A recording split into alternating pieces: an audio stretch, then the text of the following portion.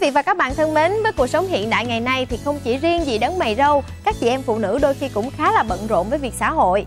Những lúc có khách đến chơi mà không có vợ ở nhà thì ngay như rằng các anh của chúng ta sẽ gặp rắc rối với chuyện nấu ăn hoặc là chuẩn bị những món ăn để thích đãi bạn bè. Vậy thì ngày hôm nay chương trình Vui Sống Mỗi Ngày sẽ giúp đỡ cho các anh với việc là giới thiệu một món ăn mà chúng ta có thể sử dụng những nguyên liệu có sẵn trong tủ lạnh, ví dụ như đồ khô nè, củ kiệu hoặc là các loại rau, để mình có thể chế biến ra ngay một món ăn nhâm nhi mà cũng rất là ngon miệng.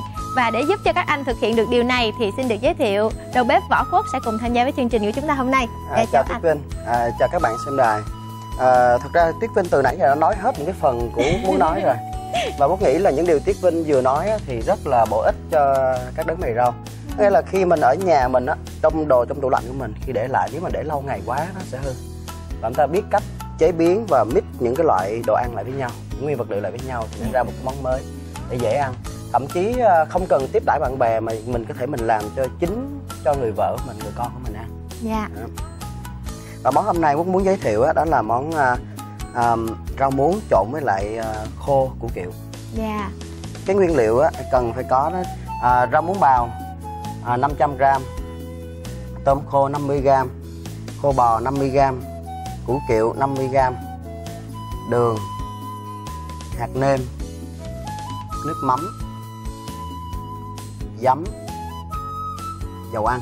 Có thể thấy đây là những nguyên liệu hầu như ở gia đình nào cũng có. Chỉ riêng là rau muống thì thông thường cũng không phải là ai cũng có chuẩn bị sẵn. Vậy thì nếu như có những cái loại rau khác thì mình có thể thay đổi được không anh? Cũng thay đổi được luôn. Chúng ta có thể lấy bắp cải nè, cải thảo nè, hoặc là cái rau sống chúng ta ăn còn dư cũng được. Và thậm chí cái đồ chua ở trong nhà, nếu chúng ta có cải chua, chúng ta cũng có thể trộn với lại những cái đồ khô này ăn cũng rất là ngon. Vậy thì bây giờ anh hãy giới thiệu với mọi người cách để mình có thể thực hiện được món ăn nha. Như cái món này để làm cho dễ thực hiện, tiết kiệm thời gian thì cái công đoạn mình sơ chế nó rất là hạn chế.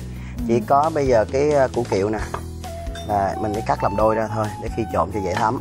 Dạ. Cắt làm đôi củ kiệu ra. Và cái nước củ kiệu là mình sẽ sử dụng nước củ kiệu và tí giấm để mình làm cái nước sốt chan lên trên cái đĩa gỏi của mình. Dạ.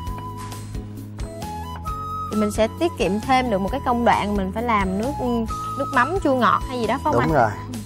Rồi ra trong cái nước mà ngâm củ kiệu cũng rất là ngon. Dạ, nó đã có sẵn đường, sẵn giấm rồi. Giấm chua rồi. Đây, chúng ta cho cái củ kiệu lên trên. Dạ. Tôm kho chúng ta cũng cho vào một bên.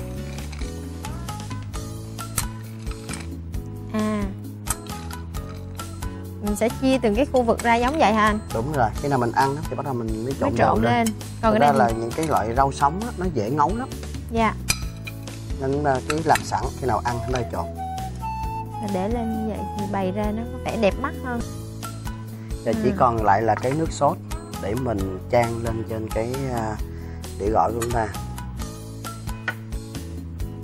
Ta cho vào đây một ít hạt nêm nha. Thì hạt nêm nó có cái mùi thịt. Và cái mùi thịt nó làm cho chúng ta khi ăn đồ ăn nó dễ hơn. Cho một ít nước giấm. Dạ. Mình cho khoảng 2 thìa súp. Bây giờ cái nước củ kiệu chúng ta cho nước củ kiệu vào luôn. Để cho nó vào một ít nước mắm. Dạ.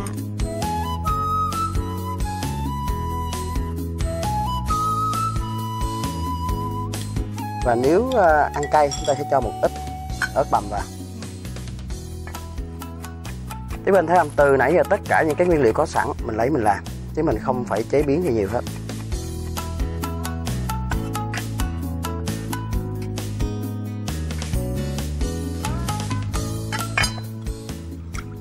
Mình quậy đều lên, quậy cho tan hết tất cả các nguyên liệu lại với nhau.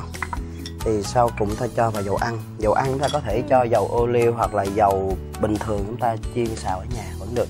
Dạ. Vậy chúng ta không cần phải phi hoặc khử gì hết. Nhưng mà nếu mà là dầu phộng thì chúng ta phải phi lên. Chúng ta phải cho một ít dầu ăn vào trong cái món này để cho nó khi mình ăn nó trơn miệng và ăn cảm thấy nó thích thú hơn. Và thực ra thì Tuyết Vinh nghĩ là cái việc cho thêm một ít dầu ăn nó cũng tốt cho sức khỏe của mình hơn, làm cho cái món ăn nó đầy đủ chất hơn đúng không anh? Đúng rồi. Và thật sự là khi mình nhìn nó cũng hấp dẫn hơn. Nó làm cho cái món rau của mình trở nên bóng bẩy hơn anh hả? Đúng rồi. Đây, Nếu ở nhà mình làm cho các bé ăn thì mình sẽ đừng cho ớt. Dạ.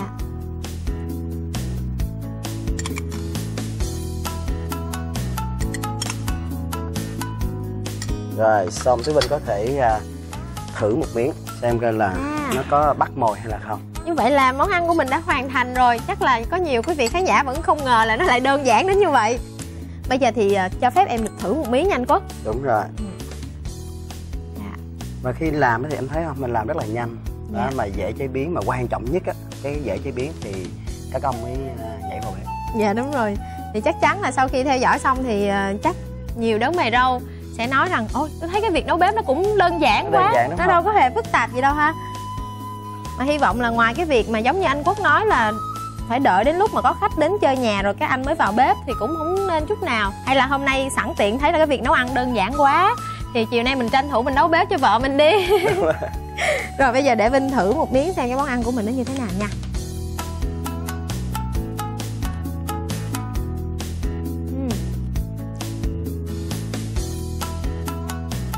Khi thưởng thức cái món ăn này á, thì anh Quốc biết Vinh nhớ đến cái hương vị gì không?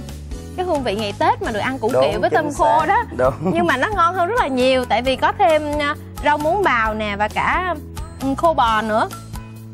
Nó thêm nhiều hương vị thì chắc chắn là cái món ăn nó hấp dẫn hơn. Mà cái độ tươi ngon của nó thì khỏi phải chê rồi. Nhưng mà anh Quốc ơi, khi mà mình chế biến hoặc là sử dụng món ăn này á, thì mình có cần phải lưu ý cái điều gì không anh? Thật ra mình cũng không cần lưu ý điều gì, nhưng mà là trong nhà mình có khô gì thì mình có lấy khô đó ra làm. Đó. Chẳng hạn như là mình nếu có khô mực thì mình sẽ lấy cái khô mực, ngon nhất là cái khô mực tẩm. Hoặc là mình có thể mình dùng những cái loại khô cá mà cá chỉ vàng, cá thiều để mình làm cho món này đều được hết. Nhưng mà em thấy món ăn đơn giản quá thì không biết là nó có thể cung cấp cho mình nhiều cái giá trị dinh dưỡng không anh Quốc? Chẳng hạn như món này nè, rau muống á, thì trong rau muống nó có rất là nhiều chất sắt và được so sánh giống như là 1 kg rau muống chứa cái chất sắt bằng 1 kg thịt bò. Nên chính vì thế là cái giá trị dinh dưỡng này rất là cao. Nếu chúng ta không có rau muống mà ở nhà chúng ta có rau sống, rau thơm thì rau sống, rau thơm để giúp chúng ta là mình ăn mình sẽ kéo được cái mỡ trong người mình ra. Đó. Một cái nếu mình dùng, nói chung là cả hai đều có lợi. Một cái là cung cấp thêm chất bổ trong người của mình, một cái thì lôi những cái thành phần mỡ mà xấu ra khỏi cơ thể chúng ta. Thì nói chung là ăn món này là đều có lợi. Dạ, vậy là ngoài việc là chế biến trong một khoảng thời gian rất là ngắn mà đơn giản nè, mà món ăn lại cung cấp cho chúng ta rất là nhiều những cái giá trị dinh dưỡng nữa. Vậy thì tại sao không ngay trong buổi chiều ngày hôm nay chúng ta hãy tận dụng những cái nguồn thực phẩm có sẵn trong tủ lạnh của mình để chế biến thành một món ăn thật ngon và hấp dẫn quý vị nhé. Một lần nữa xin cảm ơn anh Quốc rất nhiều đã dành thời gian đến với chương trình và cảm ơn tất cả quý vị đã quan tâm theo dõi. Xin chào và hẹn gặp lại.